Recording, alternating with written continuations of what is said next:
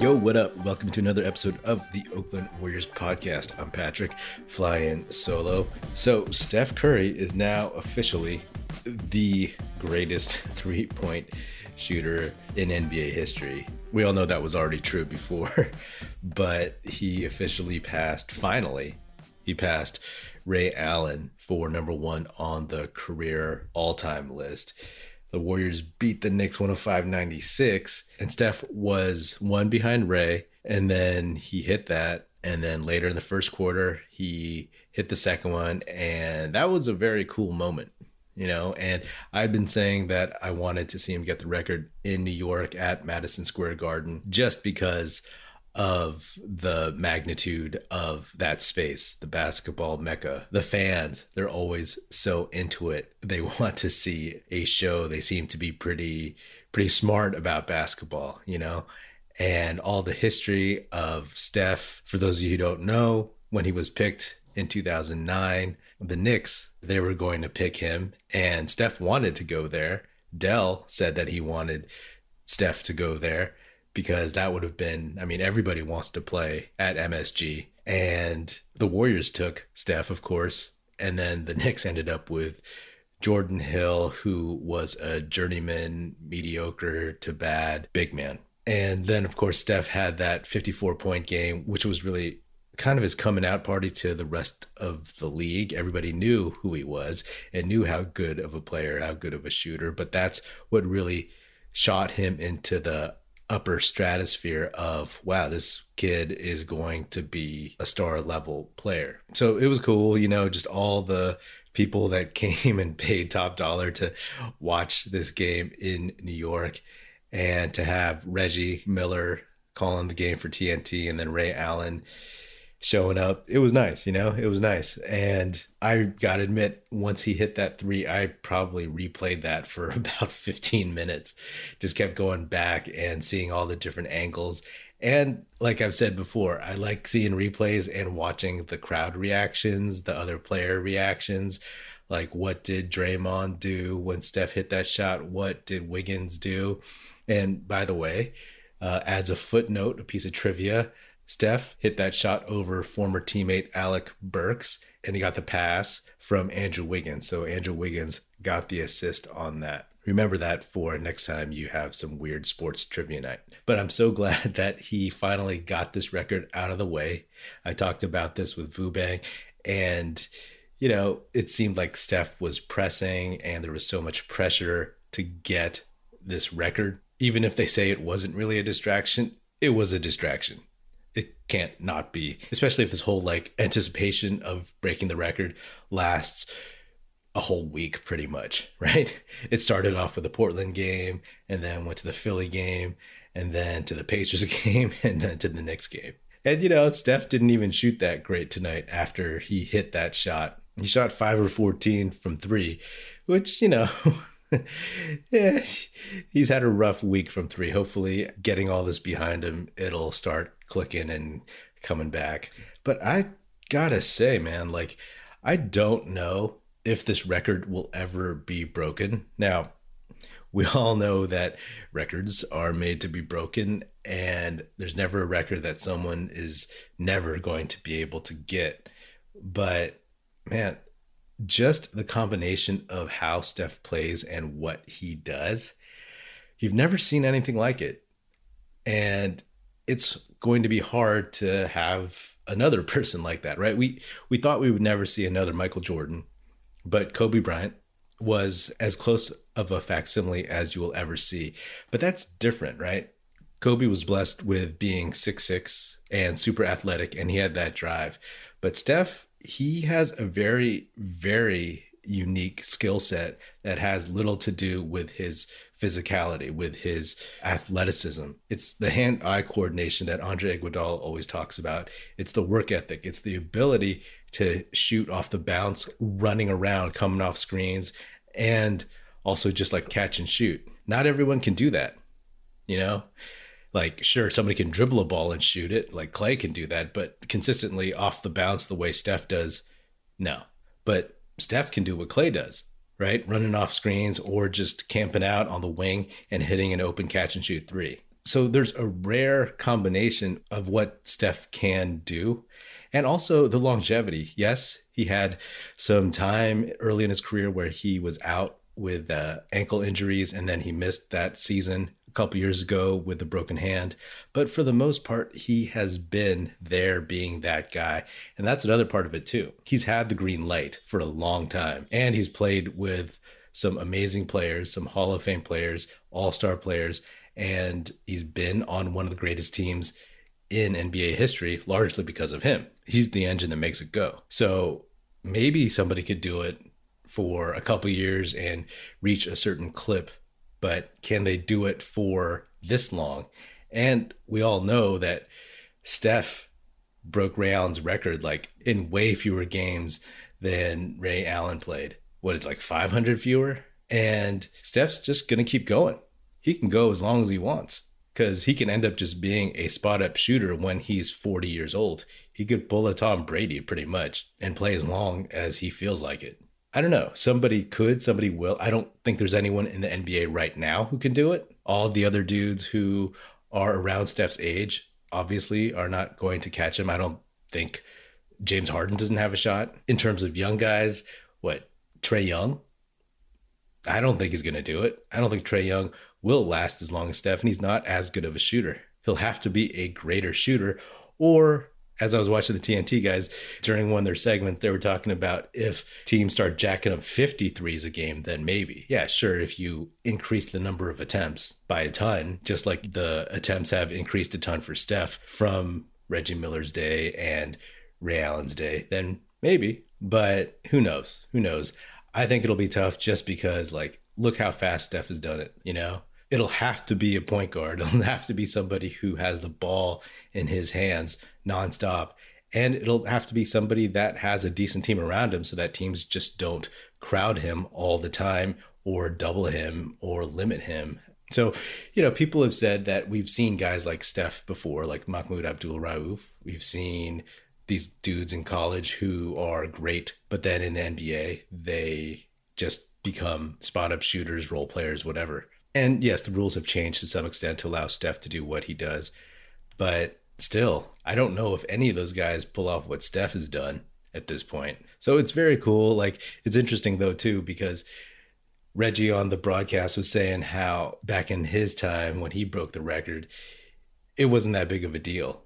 But the way that Steph has changed the game and made the three-pointer one of the most exciting, critical shots in the NBA, that's a thing. Back then, it was way different. So it's celebrated now, and also because of who Steph is. He is this Hall of Fame to-be player, two-time MVP, transformative figure, one of the most exciting, electrifying players to have ever played in the NBA.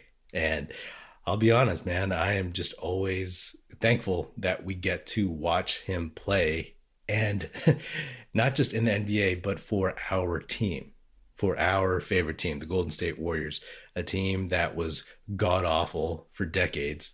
And he came, and this unassuming kid, he rescued it, So I'm very thankful for that. And I'm very glad that he has many years ahead of him being a showman, being the center of a three-ring circus, a good three-ring circus. And I look forward to everything that he continues to do afterwards. It's going to be it's going to be a hell of a ride. This isn't something where it's like an end of a career. He's been chasing this, and all of a sudden it's like the capping off his legacy. He's still in his prime. I talked about how maybe he's lost a slight step. That doesn't matter. Jordan lost a slight step in his early 30s. Which is why he started doing all the fadeaway shots. One thing that I noted from also the broadcast was that I guess Reggie Miller broke the record playing the Bulls, Steve Kerr's Bulls. And then Ray Allen broke the record when Reggie was doing the TNT broadcast with Steve Kerr and I think Marv Albert. And then tonight, Reggie Miller was, and in this game, Reggie Miller was doing the broadcast and Steve Kerr was obviously coaching the Warriors. I don't know. I think that's random. I think that's weird. And I think that's really kind of cool. So, they're the common thread amongst all these record-breaking moments.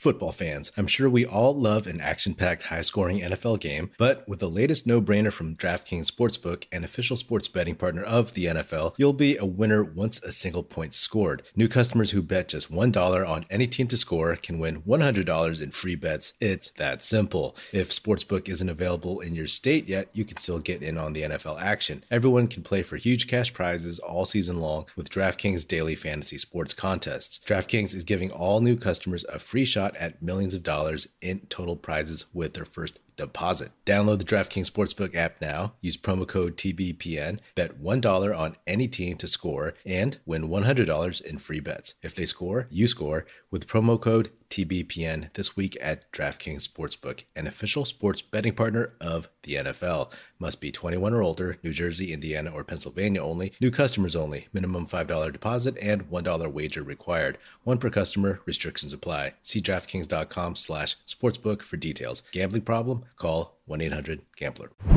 Getting to the game. Hey, I could easily say that the Warriors played sloppy and they played subpar compared to what we've seen. And, this trend that I've noted of how they haven't played their best basketball in the last couple of weeks, I'll give them a little bit of a pass because of their airplane trouble. For those you don't know, they were supposed to leave Indiana after the Pacers game, but they had plane trouble, so they stayed overnight. And then the morning of the Knicks game, they had some more plane trouble and got to New York later than ideal. Most NBA teams, I think it might be a rule, they don't travel on game days. So that's why they leave right after games. That can lead to fatigue, injury, also lower level of play, and it screws with competition. You know what I mean? But luckily the Knicks aren't very good. A couple of good things that I saw from the Warriors was Andrew Wiggins, aggressive again, 18 points, 3 of 6 from 3, 6 for 13 overall. Still not shooting that great from the free throw line, but he had 6 boards and 3 assists. One of those being, of course, like I mentioned, the assist on Steph's record-breaking shot. Jordan Poole, he did not shoot well at all, but he still had 19 points. He was 3 for 11 from the field, 0 for 6 from 3, but 13 of 13 from the free throw line. Hallelujah. If you listen to this podcast, I always talk about how the Warriors need somebody to get to the free throw line and get the other team in foul trouble and just add another dimension. And Poole did that tonight. I mean, he's not an Allen Iverson get to the bucket and get fouled type guy. But, I've hoped that he would be that guy who could just attack and if not make the shot, get to the line, get fouled, get a couple freebies, and he also can hit his freebies. The guy shoots about 90% from the charity stripe. It was a very, very James Harden-esque line, if you will, like James Harden light, maybe old school James Harden before they changed the rules, but shooting a bad percentage, but getting to the line a bunch. Poole also had 9 boards and 3 assists. Not bad at all. Jonathan Kuminga, he got minutes, just like we had all hoped. And we figured he would, right? Because of the road trip and a couple of tough back-to-backs and all the travel and everything. And tonight they sat Otto Porter Jr., but based on what Steve Kerr has been saying, he was going to play Kuminga some legit minutes anyway. And man, that kid is going to have to be in the rotation eventually. He just does so much, especially on the road. The kid is not phased. He didn't play a perfect game, made some defensive mistakes, especially on that lob to Mitchell Robinson to end the third quarter. But Kuminga was 2 for 2, +7, couple boards. But his defense is always impressive. Next time you watch a game, if you don't already do this, when Kuminga is in, watch him play defense. Don't watch the ball. For a couple possessions, just watch him. Because I've said this before, he can guard 1 through 5. Maybe not for a whole game, but for his minutes on a very switchy defense, he can totally do that. He cut off quickly a few times on the Knicks, and he played Julius Randle really, really well. And Randle is big. He's big and he is wide, and he is in his career prime, so he's strong. And just like the Pacers game, where you saw Kuminga play Sabonis and force Sabonis to pass out of possessions in the post, You saw Randall do the same thing, or you saw Randall miss. So those are the little things. Most rookies are not very good at defense unless that's their specialty. Kuminga's specialty wasn't technically defense coming in. It was his highlight plays, his potential athletically. But in a short time, in just a couple of months, he's become very, very solid. I mean, I don't know how good he was in the G League for the Ignite playing defense, but I don't think he showed as much discipline. So that's a positive that he's continuing to take the coaching and the development and all that good stuff. Some of the guys I've mentioned since this road trip started, like Damian Lee, Juan Toscano Anderson, those guys who are career journeyman role players, they didn't have the greatest games, but when they get home, they're more solid. But Jonathan Kuminga, that kid's a star. That kid is going to be amazing. And so like he is a guy who could be on the floor, on the road, and play the same as he does when he's at home consistently, right? I'm not saying that when JTA and D Lee get on the court on the road that they just fall apart, but they haven't had the best, most consistent moments so far on this road trip. D Lee was having a really bad game defensively and offensively until he hit a big 3-point shot in crunch time. You could tell that he was relieved, as were most of the Warriors fans that I saw on Twitter. Anyway, it was a fun game to watch. And again, that was an excellent moment. Steph breaking the record and everything. It was cool to see just the random people that show up at Knicks games, right? Like obviously Spike Lee and then Chris Rock. I don't know who the heck else, but it creates definitely like a vibe. And you could sense it a little bit watching at home even. It was cool to see Steph's parents there. Dell and Sonia, and Steph passing Dell the ball when they hugged it out after he broke the record. Man, he grew up idolizing his pops, like that was his hero. Your dad is an NBA player. He better be your hero if you're trying to get to the NBA. And I'm sure that was an awesome moment for him. It does make me sad though that, with all the personal stuff with Sonia and Dell splitting up, to see them sitting separately, I was kind of like, that's a bummer. And every time the broadcast showed it, I was like, yeah, let's just make this more obvious, huh? Leave them on the screen so people at home can say, hey, why are they not sitting together? Anyway, fun night, fun game, sloppy as hell, but the Warriors got the W. There were a lot of frustrating moments, but for now, those are all forgotten because, hey, it's a win in a game where some cool stuff happened, and the Warriors had to be tired. They had to be like off their game a little bit. Oh, I also got to talk about the moment after Steph broke the record where he was hugging Draymond and he was talking to Draymond about stuff. And I instantly flashed back. I don't know about you, but I flashed back to that 54-point game where Steph hit a three and the crowd was going wild at Madison Square Garden, and he was doing his shimmy, and Draymond put his hand up to give him a high five, and Steph shimmied right past him. That was, I believe, Draymond's rookie year. And it was hilarious then. It's hilarious now, but it's crazy to think how far those guys have come, right? How far their relationship off the court, on the court, how far Draymond has come, and how much has happened to them and to this Warriors team, the Warriors core, since that moment up until now. Time flies, man. That's crazy.